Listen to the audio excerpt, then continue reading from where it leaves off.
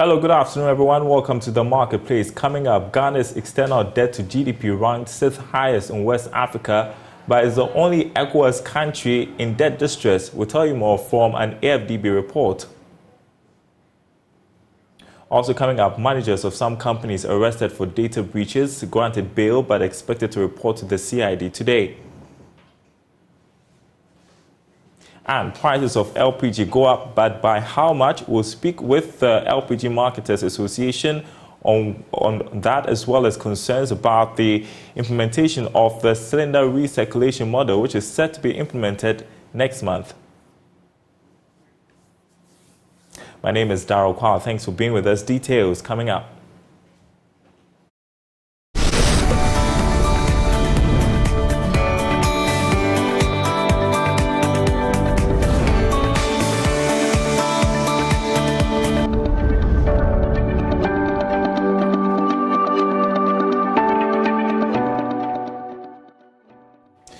And first up, Ghana's external debt relative to the size of the economy of about 39.5% in 2022 ranked it the 6th highest in West Africa. According to the African Development Bank 2023 West Africa Economic Outlook report, Ghana's external debt of gross domestic product was higher than the West African average of 29.6%. Here's more. At the end of December 2022, Ghana's external debt stood at $29 billion. But among the 16 ECOWAS countries, the nation is the only one that is in debt distress.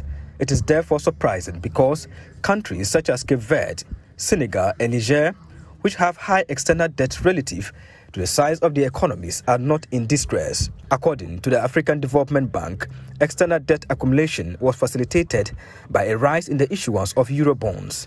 This suggested that exchange rate depreciation, as well as the current normalization of monetary policy across the world, were important risks for these countries. It added that the key drivers of external debt dynamics in West Africa were the rapid exchange rate depreciation, especially in commodity exporting countries, as well as high primary fiscal deficits and weak economic growth caused by the COVID-19 pandemic in 2020 and Russia's invasion of Ukraine in 2022. Therefore, Ghana's economic challenges may not be only due to the high debt burden, but rather a myriad of issues. And join us on Zoom to discuss a senior finance lecturer at the University of Cape Coast, Kwawu. Good afternoon to you. And so, 6th highest in West Africa when ranking external debt relative to the size of the economy, and the only country in West Africa that is debt distress. What does this say about Ghana's debt crisis? Good afternoon, Daryl. It tells us that there is a lot of work for us to do as a country. We have touted ourselves as the gateway to Africa and one of the countries with good policies and implementations. But being 6th in Africa in terms of debt to GDP ratio, and having the average of more than 29.5% of that of West Africa, tells us that there is a lot of work for our political leaders to do in terms of raising revenue, the use of our natural resources to the benefit of Ghanaians. If we have Niger that have a coup and their debt to GDP is better than that of us, Ghana, it's a sad story that our leaders need to sit down. We need to re-strategize and ensure that the resources that we have at our disposal and any amount of money that we try to borrow, we use it to the benefit of the Ghanaian population. And explain to us how other countries such as Cape Verde, Senegal, you mentioned Niger, which have high external debt relative to the size of their economies, are not in the debt distress threshold, but Ghana is. Yeah, so those countries are trying to control government expenditure. The fiscal controls are there.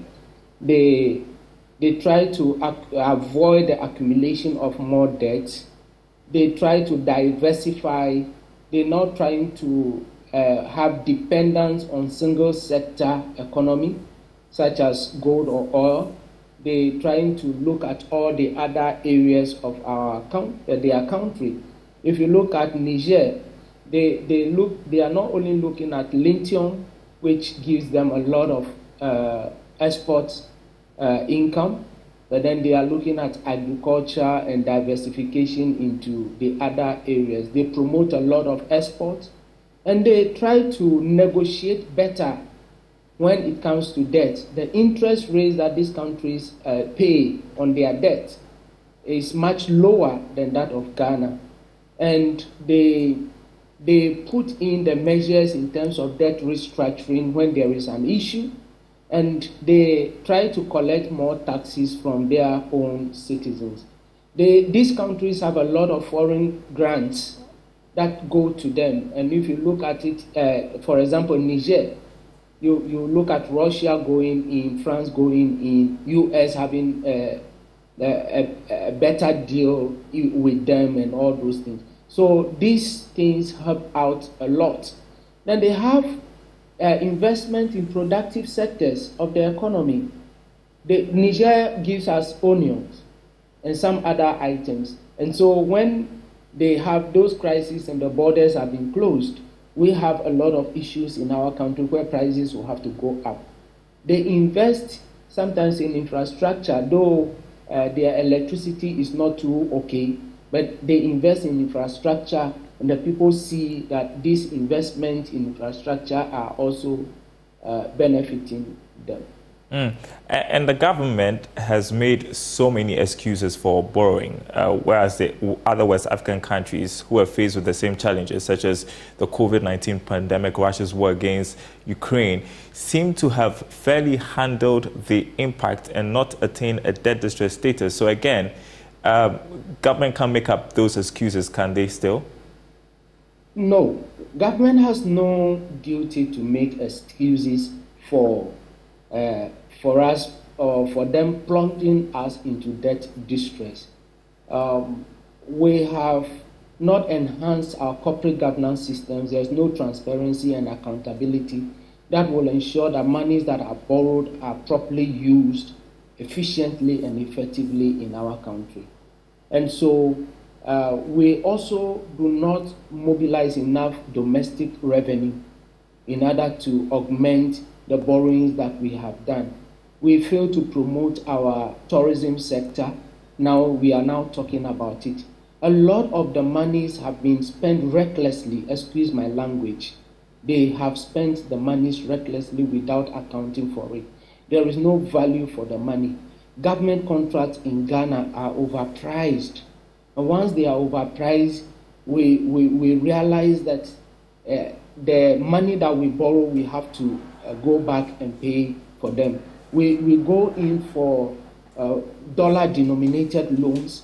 So when the currency depreciates, our currency will the loans or the debts that we have will also have to go up. It is high time, if these countries are doing it and they are not facing crises, Ghana as a country must also look at that. And once we are not doing it, we have no justification whatsoever we want to talk about. For example, why would government sublet the collection of revenue to another company? Quite recently, we heard that revenue mobilizers or collectors have been paid 2-point-something million Ghana cedis, when the amount that they have realized is less than that which they have collected. That is a serious issue that we need to look at. We are not promoting our export. We are not promoting the consumption of locally produced products in our country. We are not enhancing the production of agriculture, where we help the farmers in order for them to make commercial farming and do the kind of industrialization that we want to do. So we hold workshops, we talk about issues, but we do not, unfortunately, implement them. Well, according to the African Development Bank report, external debt accumulation was facilitated by a rise in the issuance of Eurobonds. It also suggested that the exchange rate depreciation as well as the current normalization of monetary policy across the world were important risks. So how do we manage these risks going forward? Yeah, so it is time. For example, Ghana has been cut off from the international financial market, where we cannot go and raise euro bonds again. And so the only source of revenue for us is from grants and also from raising revenue from the domestic market through the treasury bill. It is high time for us to now prioritize. A situation where we, as a country, we borrow to pay debt. So every year we borrow about 3 billion Ghana cedis to pay our debts over time. When the revenue from within cannot pay this debt, these are issues that we need to avoid immediately. And we need to take steps to ensure that we get the needed revenue. The issue of collateralization of the debt, where we borrow against future earnings, must stop. Because if we collateralize the debt and take the money and we don't invest it in productive ventures that will give us the returns that we need, at the end of the day, the country will go back to borrow. And once we borrow to pay the debt that we owe, we are going to be perpetually indebted to those countries. And when you go to borrow, it invariably increases your rate of borrowing and the cost of doing business with these countries. And we need to also make sure that we put our country, Ghana, first, so that we get value for money. We invest in productive ventures. We bring about transparency, efficiency, and effectiveness in the governance of our country. We reduce corruption, which the special prosecutor, one way or the other, is trying to champion that particular cause now. As to how far he will go is another story we need to discuss. Okay, thank you so much, Sarah Kwawu, Senior Finance Lecturer at the University of Cape Coast. Thank you, Daryl. I appreciate your time with us. Enjoy the rest of the day. Well, turning to other stories, managers of various companies who were arrested Monday for failing to comply with the country's data protection laws have been granted bail and are expected to report to the Police Criminal Investigation Department today. The enforcement exercise by the Data Protection Commission is to deter other data controllers who are breaching the law. But there could be a way out for data controllers who are yet to be picked up by the Commission. I'm joined by Sylvia Pia, who is Chief Executive Officer of Information Governance Solutions, also a data protection expert. Good afternoon to you. Before we talk about the way out, tell us how important data protection is for a country like ours. A very good afternoon to listeners and everybody. Data protection has been evolving since after the World War, when human rights became an issue. So obviously the Human Rights Act was passed and has led to a number of laws and conventions. Data protection, it's a law that is there to protect you and I as a living individual. And therefore, it cannot be overstressed that our information, I mean, any business or any economy or any country cannot exist without citizens or individuals. And therefore, the information about us is important to do business. Every organization needs information about customers, about clients, members, patients in hospitals. And therefore, the information we give to organization, it's paramount, it's central to what we do. So protecting data protection is very important, because that is how it can protect the information that the individuals choose to share with us. And so it cannot be less than to say that we must protect data protection. You cannot do business these days across the globe without exercising or complying to data protection laws and regulations. Oh, tell us a bit more about how companies benefit from data protection. Okay, I always use the word return on investment in ensuring you comply with data protection in any industry you operate. I think I've just established how important it is to use people's information. And so for a company, the benefit of that is it instills trust into the customers or your clients, that you take their information seriously and indeed you value their information. So companies have to invest time and resources to make sure they comply. Now, these days, you can't even go for a tender or operate globally without complying with relevant data protection laws. And so for any organization, regardless of where you are operating, you cannot operate very soon without compliant data protection. So it becomes one of the top 5 risks or issues that has to be discussed or addressed in any company's operation. So for any organization, you cannot actually operate. Very soon, you cannot operate. Even employees' information comes in scope when we are talking about information about individuals. So every organization needs people's information. Therefore, data protection is core to what you can do. And so we've seen that the Data Protection Commission this week has carried out an enforcement exercise to apprehend data controllers who are breaching the laws. And as we have been reporting today, some of those who are arrested have been granted bail. Others are supposed to report to the CID today. But for those who are yet to be picked up, the non-compliant data controllers, is there a way out for them?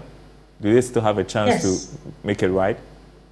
Yes, there is a chance. I think the first thing you have to do is to make sure you start the journey. Compliance is a journey, and therefore data protection compliance is a journey.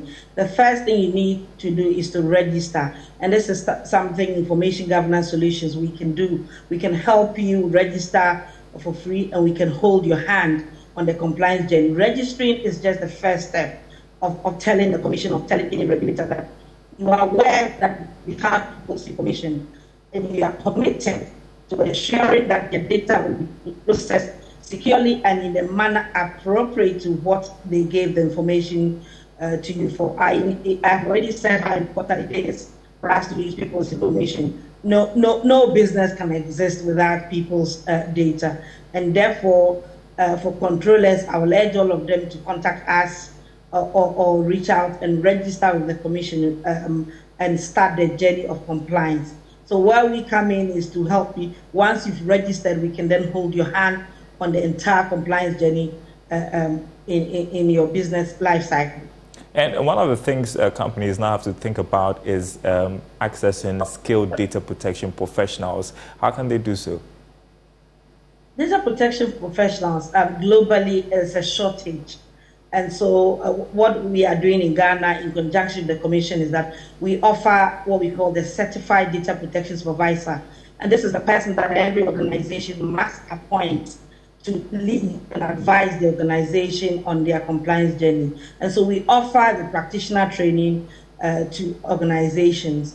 This is a course that has been certified by the Data Protection Commission. We are an accredited organization by them, which means they have tested us, they've assessed that, and they know we have the resources, the expertise, the knowledge, and the tools to hold the hand of data controllers to do this. So all organizations, as I'm speaking now, we are delivering practitioner training this week. So what I've added is to either go to our site, which is www.infogov.gh.com, to register or to book an appointment to talk to one of our consultants to start the journey of compliance, or indeed reach out to the Commission and find out how you can attend one of these courses, or how you can appoint a data protection supervisors. Small organizations that may not necessarily be in a position or have a capacity to train individuals to become equipped to deliver data protection training, we offer something called the Data Protection Supervisor, where we will hold their hand or will become their nominated data protection practitioner and on the compliance journey that I've mentioned briefly about. So there is help out there, and that is where information governance comes in. All right, very important. Thank you so much, Sylvia Pierre, Chief Executive Officer, Information Governance Solutions, also a data protection expert. Let's turn to LPG now. Prices of petroleum prices went up yesterday at the pumps across the country. Aside from diesel and petrol, one important product that also saw price increases, LPG. Let's get on to Zoom, speak with Gabriel Kumi, who is Vice President of the LPG Marketers Association, to understand the price increases and what has influenced this latest upward adjustment. Good afternoon to you. So we have witnessed a substantial increase in the prices of petrol and diesel. What is the situation with LPG? Good afternoon, Daryl, and good afternoon to your viewers. I guess LPG saw the highest increase, but LPG price has gone up between 15 and 20% this winter, compared to diesel and petrol, which went up by about 7-8%. The main reason attributed to this is the fact that the price of finished product on the international market of LPG had gone up by about 30%. And unfortunately, crude oil also saw a marginal increase in the price of crude oil over the past 2 weeks.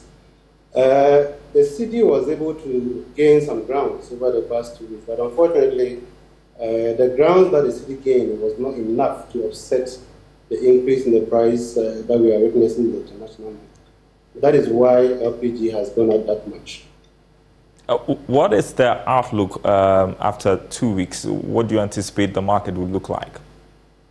Is already the price of finished product in the national market of LPG has already shot up by some 5%, which means that barring any positive outlook, the next window, which begins at the end of this month, on the 1st of September, we are likely to see another increment in the price of LPG. And that is quite bad for consumers, unfortunately. Very bad for consumers, that's true. And all this happening as we gear up for the implementation of the cylinder recirculation program next month. I know that the LPG marketers have raised some concerns and you wrote to the MP about it. Have you received any response?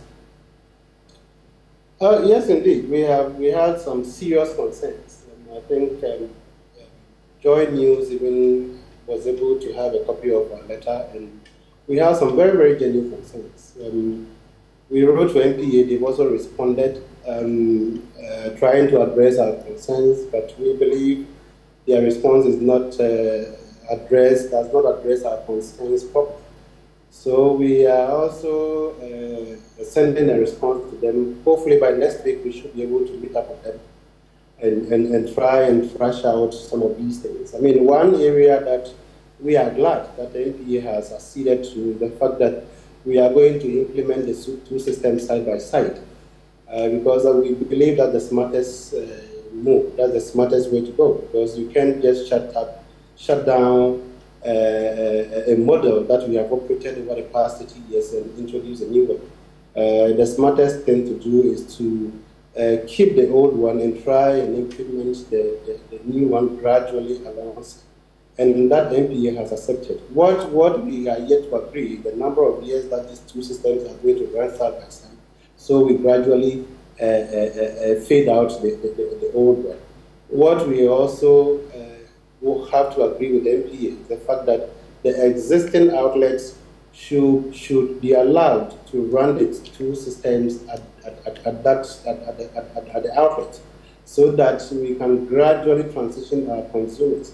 Because one very important group that is very key to this transition is the consumer. So you really need to work on the consumer to transition him from the system that he has known for 30 years onto the new system that is coming. So in principle, you are not against the program, you just want the right structures to be put in place? Daryl, we have never stood against government policy. We have always believed that government can only govern through the implementations of policies and programs. But the details of the implementation is what we always fought against. The current system is a system we've been operating for the past 30 years. And this is so entrenched that it makes sense that if you are introducing a new one, you go at it slowly, so you don't disorient the consumer, so you don't create any system any shortage for the consumer in your attempt to introduce the new one. And we have been at the table with them, and we believe at the end of the day, good reason will prevail, and then we can all transition over a certain period. But what we've always also said is that We don't think Ghana is ready. We don't think we have prepared the minds of industry and the minds of the consumer enough to be able to begin this transition. So MPA starting date of next month, we believe is much too soon. Thank you so much, Gabriel Kumi, Vice President, LPG Marketers Association. Grateful for your time. Well, our final story this afternoon. Commercial banks are making a strong case for the operationalization of the much talked about Financial Stability Fund to sustain the operations. This was captured in the Ghana Association of Banks report on the mid-year budget review. Here's more in this report.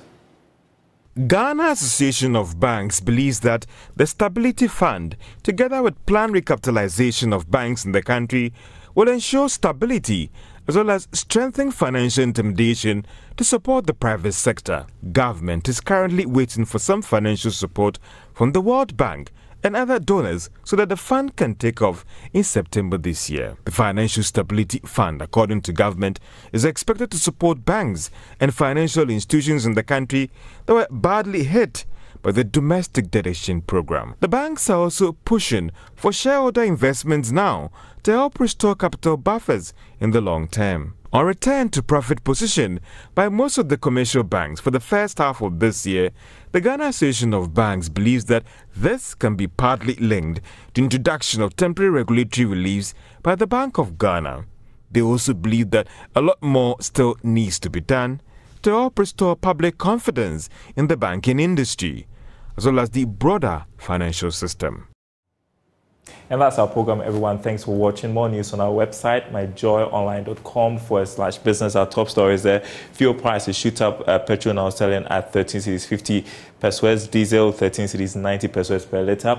Also, prices of petrol and diesel to increase averagely by about 5.7% according to COPEC. And we see that happening. You can read more about that on our website, myjoyonline.com/business. My name is Daryl. Kwawu. Thanks for watching. We will be back same time tomorrow.